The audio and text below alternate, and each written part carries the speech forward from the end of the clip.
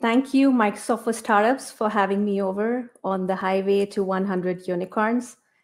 I'm excited to talk about impact driven startups here. But before I jump in, I want to introduce myself. I've been a multi stage investor and operator for the past 15 years, and I've worked across emerging markets in the MENA region, Singapore, and India. I'm currently heading venture capital and private equity for Panthera Capital Investments. I've invested and advised in multiple alternative asset classes over the past 15 years. Many of these were impact driven, either in the form of startups or large scale infrastructure projects, or hedging risks of governments, developmental organizations, supranational banks, etc. I was also one of the pioneers of the Singapore startup ecosystem back in the day in the mid 2000s, when I led some of the first few entrepreneurial ties for Singapore universities with the Silicon Valley. I founded and served on the board of ACES Stanford's Singapore chapter that executed impact driven initiatives to foster entrepreneur community in Singapore. And I co founded a startup with this community at the time in Singapore as well. I'm a computer engineer from NTU Singapore and later did an MBA from the Wharton School. So that's a brief about myself and about my passion for impact driven tech startups. So let's dive right in. Congratulations on thinking about building an impact startup that's going to make the world a much better place to live in. I'm going to take you through some of the key questions you must ask while building your impact driven startups, like choosing the right driver of impact, testing the commercial viability, building out for scale. I'm also going to make a case for having financial returns. And then I'm going to talk about how and how much to measure impact, how to get funded, and how to have a mission alignment mindset.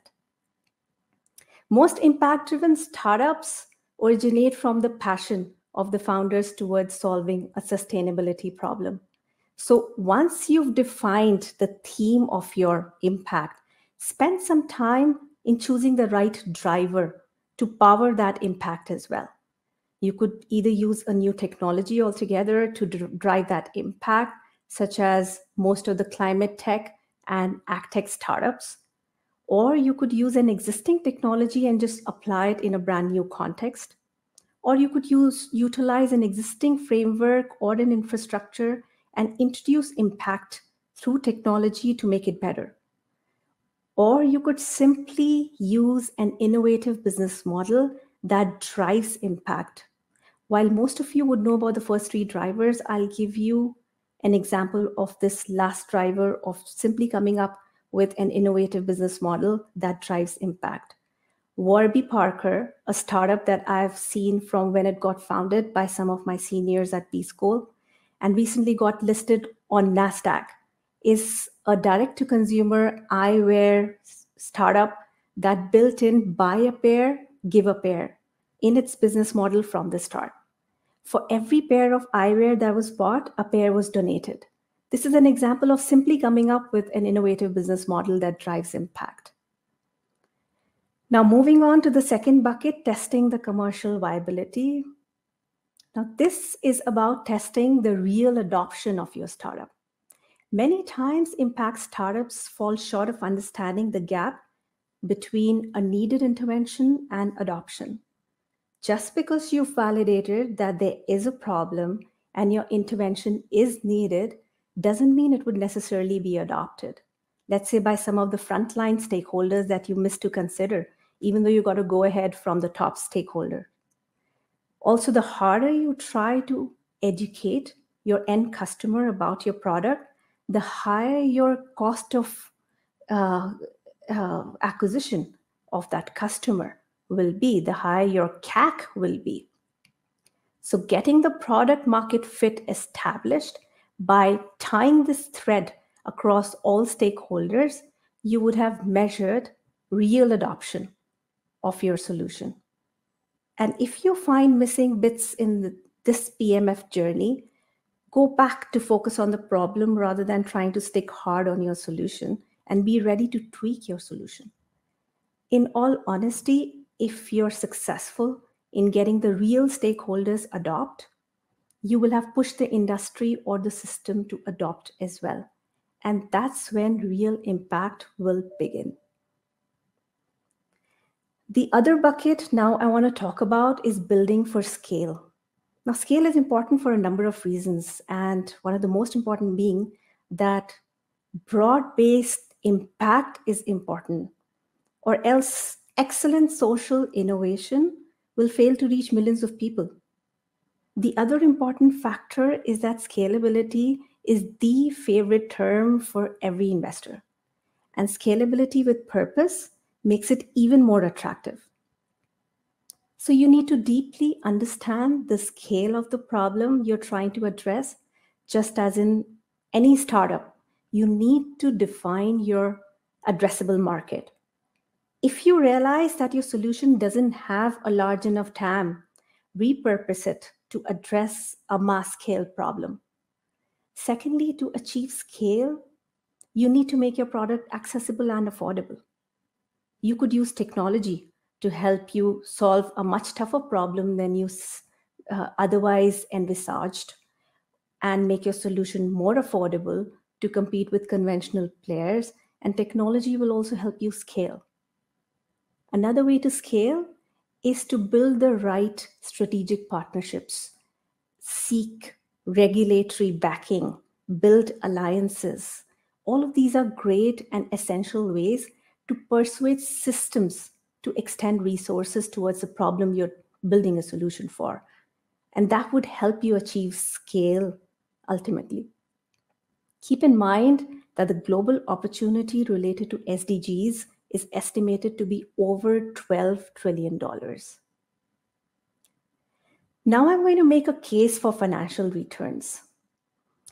I feel that impact can and should go hand in hand with financial returns.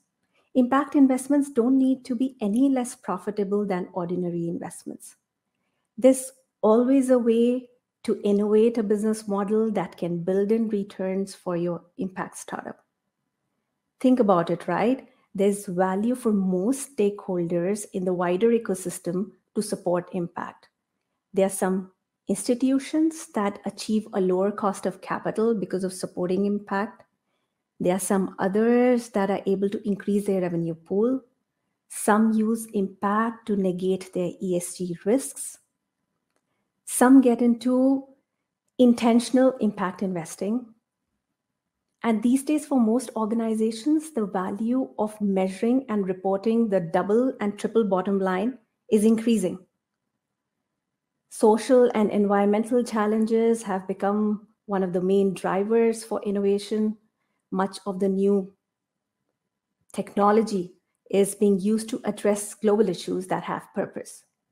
So the focus on impact as it is today has perhaps never been as much before. So there's a lot for everyone in the bigger ecosystem to gain from impact-driven startups. So please think about building in returns within your impact framework.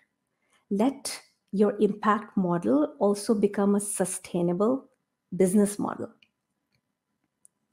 And building in returns into your impact startup also helps in many ways, like getting your dream team together. Otherwise, attracting, training, retaining talent in impact startups all the more remains an issue. And if you do build the right team, it can help you effectively scale as well. So instead of letting impact become a handicap to attract the best talent, let impact become a competitive advantage in winning the best talent. And that can only happen when you build in financial returns as part of your business model in your impact startup. Many impact startups start falling short of projections because of lack of funding and end up going out of business. Taking the startup to scale, that's when real impact is achieved. So at the end of the day, we need you to win, and the world needs impact startups to win. Impact startups are important to force entire systems to change. It's hard enough to build a startup, let alone this added intentionality of impact. So founders who focus just on impact at the expense of financial returns and business growth would risk putting their businesses underwater. They could end up losing investor interest and ultimately wouldn't be able to make a much greater impact down the lane. So please test your commercial viability, define your market and ecosystem, build in financial returns business model, and chart out a framework to scale. Create and scale value in a socially and financially sustainable way, not just socially sustainable way, but also financially sustainable way. I would now touch upon the bucket on measuring and benchmarking impact. Now, measuring impact is complex and it will look different for every type of startup.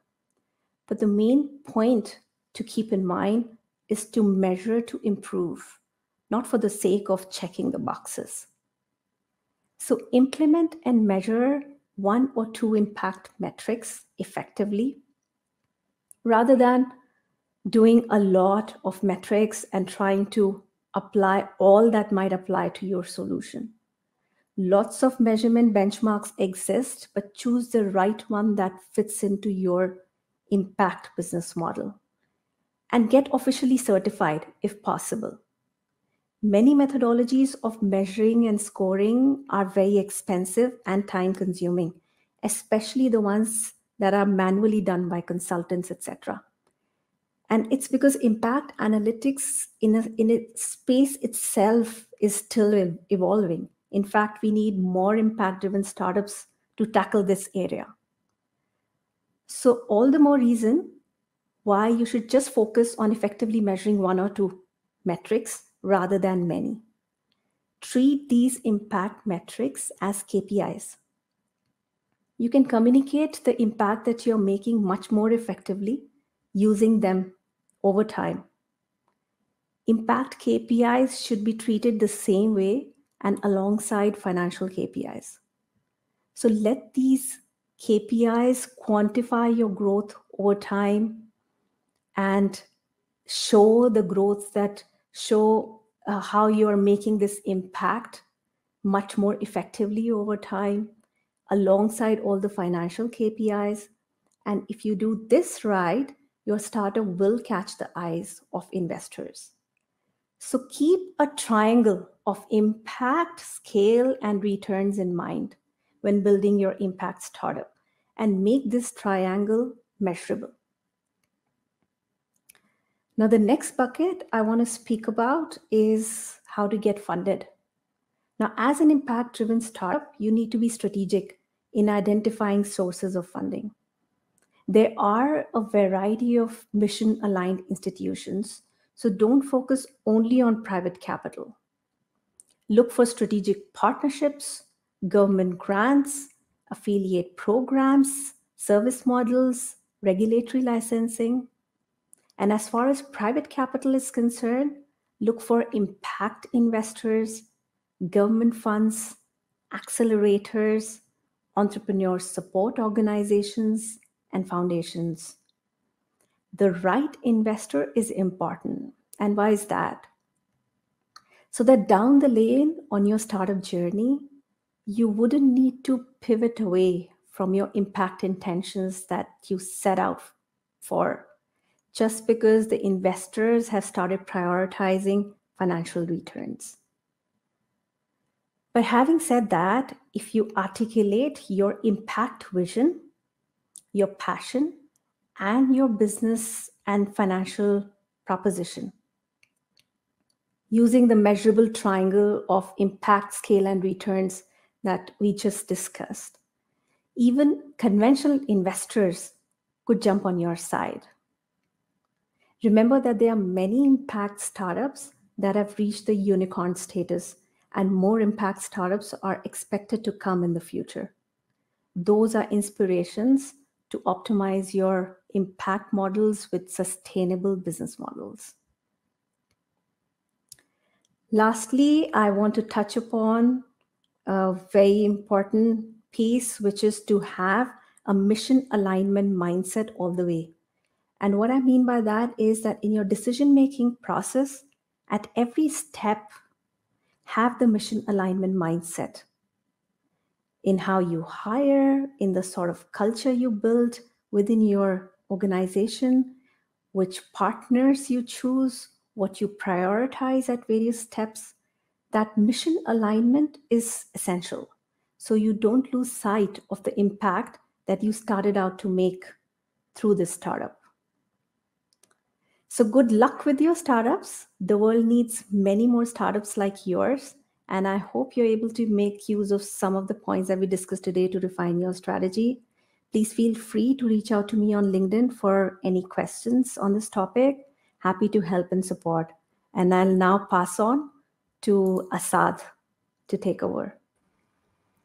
That was very enlightening. Thank you for that, Sonali, and for sharing your insights on that. I really like the framework that you described with the triangle about the impact, the scale, and the returns, and how the link between profitability and impact investments. There seems to be this old age belief that if you want to be an impact startup, it doesn't always translate into commercial success. But I personally also feel that's not true. And as we keep going into this era where we think of the Gen Z and the new generation who are even more into the impact universe, it's very exciting times for the space ahead. So Absolutely. Thank you for your thoughts on that.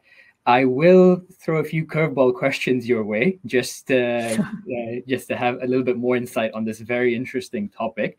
So the first one that I would like to send your way is, you mentioned quite a few of these buckets, which are very important to consider as an impact venture. What would you say is the one key piece of advice you would give to impactpreneurs looking to secure funding for their startups? Right. So if I have to choose one most important bucket, that would be scale.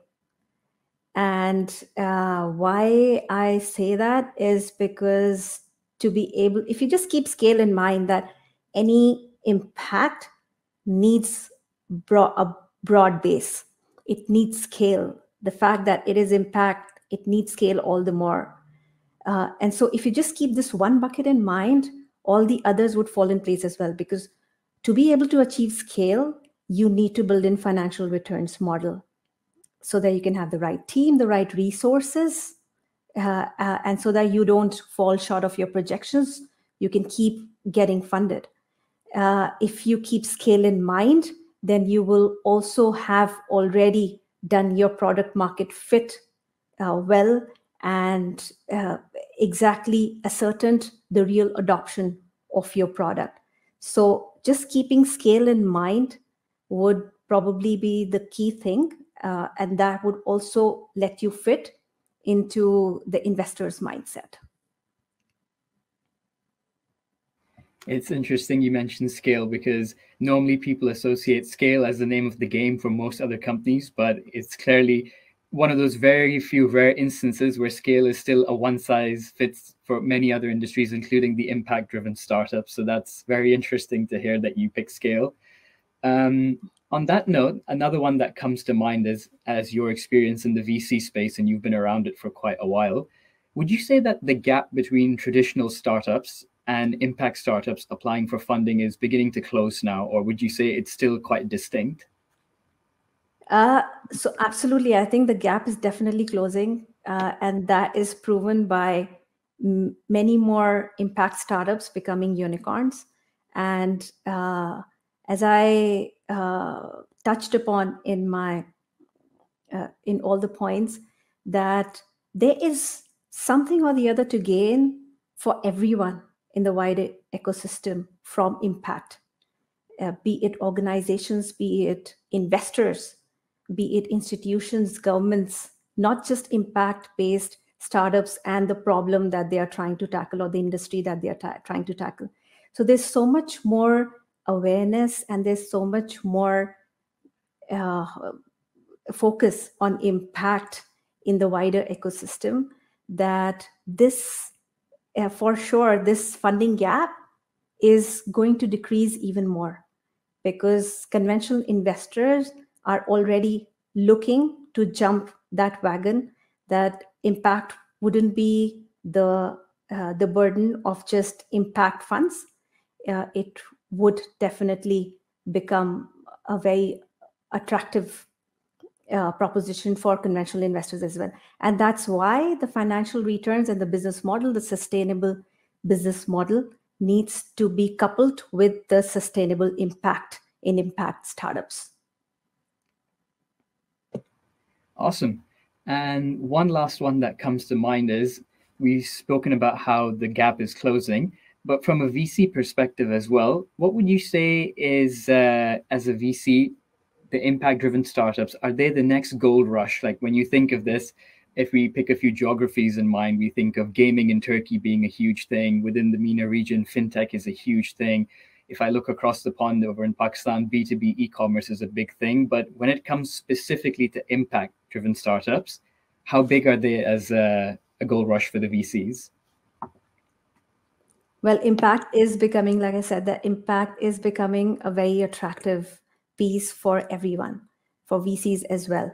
Because at the end of the day, and that's why this education on impact-driven startups, on building in the right business model comes in, because the moment you have both of these, investing just in a portfolio versus investing in a portfolio which can also build in purpose is definitely much more attractive for every investor. So this is for sure, I'm sure this is going to lead into a gold rush down the lane. And with everything that's happening around, with many more technologies coming up for impact startups, as well as many impact startups utilizing the latest, the exponential technologies to enable more inventions and innovations, this is only going to become much more attractive for all types of investors going forward. That's excellent to hear from a perspective of impact-driven companies, and I'm sure they'll take a lot of key takeaways from this session.